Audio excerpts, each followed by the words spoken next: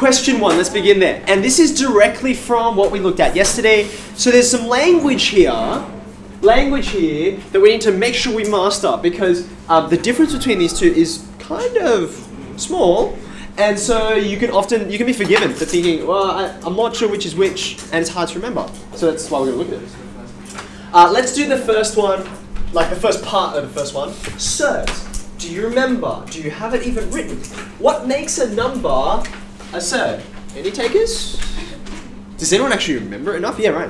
A square or cube or any like number which has a like unrepeatable decimal factor. Yeah. Okay. So it's when you take the square root of something, or the cube root of something, or I didn't put any other kinds of roots on there, but you're searching for where a number came from. That's what root means, after all. And when you get the result, it's some weird decimal garbage mess that doesn't repeat or anything like that. It just looks confusing, okay? So for that reason, you can see there's a square root here, but Brian's correctly noted that it's not a surd. Why not? Because 81 is a perfect square, which means the square root is just 9. And that's not a weird decimal thing going on forever, so it's not a surd. Okay?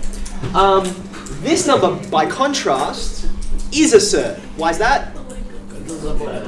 Yeah, because if you go to your calculator, actually, can you tell me, what is the cube root of 3? It's 1.44224. Yeah, fantastic. And you can see the decimal places just keep on going, right? So that's always going to be some weird thing, because 3 is not a nice cubic number, okay? There's no whole number you can cube to get that. So it's a surd. You've already dodged these guys here. By the way, why aren't these surds? Why aren't they surds? Yeah,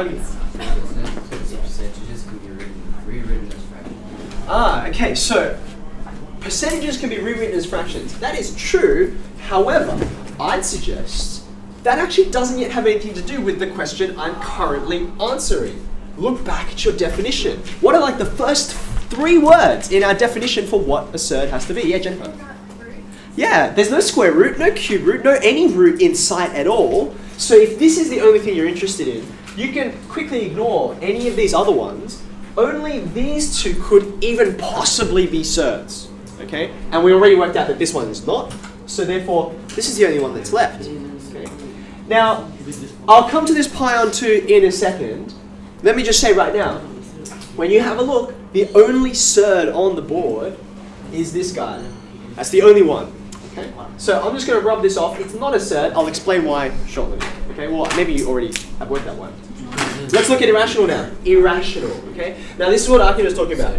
Irrational means it's not able to be written as a ratio, fraction. Importantly, between 2 whole numbers. And that was something I sort of mentioned quickly yesterday, but I didn't emphasize. So maybe if you got your notes there yesterday, where we wrote down the word irrational, it's probably worth mentioning. It's not just any fraction, any ratio. It's where these 2 numbers are whole numbers, okay? That's a rational number. So if you can't do that, it's irrational. Okay, 1 4/5. How would I write that as a ratio like that? How would I do it? Because it's not right now. How could I rewrite it? Yeah, I think we can write that as 9/5, can't we? Yeah. There you go. There's the ratio. It's like 9:5, okay? We already established that we can write this as 9, but is that a ratio? No, it's current form, but it doesn't take very much work to make a ratio, does it? I can just make it 9/1, and they're both whole numbers, all fine. If the number is a surd, which we just already identified, you can automatically say you can't write that as a fraction. So it's also irrational. It's both at once. If you didn't include that on your list, I think you should, because these are 2 different ideas, even though they're related. So you should say both of them. 74%, we mentioned this before. How would I write that as a fraction between 2? I could write it as 0.74. But that would be a decimal, wouldn't it? I think I'd want it 74 over, because in fact that's what percent means. Cent means 100, right? Out of 100, that's what it is. I could simplify it further, I suppose, but it doesn't matter. They're all whole numbers. Okay, then we get to this guy. Huh. What is this? Now, if you go to your calculator will tell you it's about 1.57, blah, blah, blah, blah, blah, okay? It's not a pair of whole numbers though, is it? 2 is a whole number, but pi is not. Pi, of course, is 3.1415926, yada, yada, yada, right? It's not whole is the important thing. Okay. In fact, yeah, no, I won't. I can't. It was a big unsolved mathematical problem for a long time. People thought, well, I think pi must be a fraction of something. You just got to find a really, really big, long fraction. In fact, if you got your calculator there, if you do something like, actually I'm going to steal, Harry, can I borrow yours for a second? If you type in something like, okay, here's just an example I just made up. I just need to make sure it would work. If you type in this into your calculator, okay, if you press equals, most of your calculators will just hand back to you that. Is that correct? Do you see that just in your display? Okay. But let's just press the SD button, turn it into a decimal. And if you have a look at the decimal, it looks like it never repeats.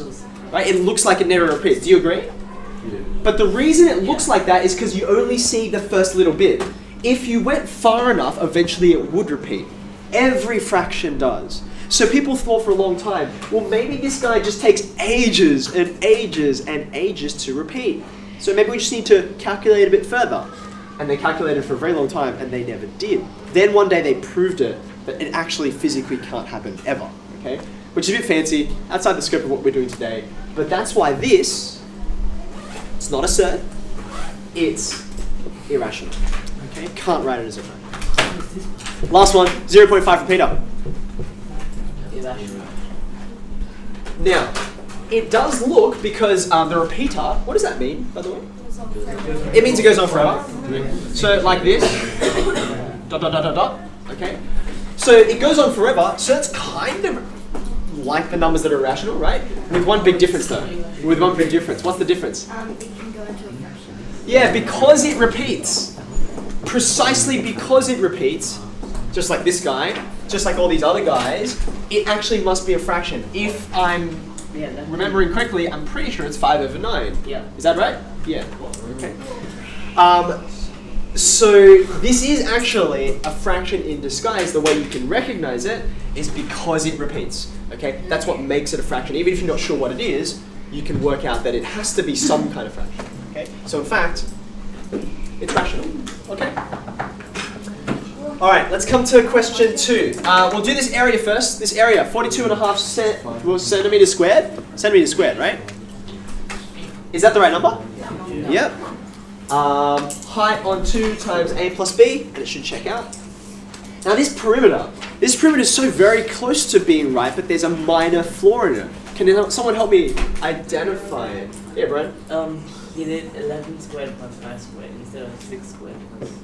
Oops, I don't need that far. Okay, the issue is the 11 squared, isn't it? Now, this is a question that is deliberately crafted to see, can you look through what's on the surface and dig a little bit and say, okay, the 11 is there, clearly I need the 11, but can I use it straight away to work out what this x is? And the answer is, I actually can't. I've got to do something before I can work out what x is, something I'm going to draw onto my diagram. Any suggestions? Laura, what are you thinking? Yeah, so if I put this dotted line down here, if I make it sort of parallel over here, like that, what is this height here? 5. Because it's 5 over here, isn't it, right? So if this is 5, I've cut this 11 centimeter side into 2 pieces. This side over here is 6. It's 6 on the left-hand side, which means this leftover bit is also 5. Okay, so now I can go to Pythagoras and I can go ahead and work it out. What is x?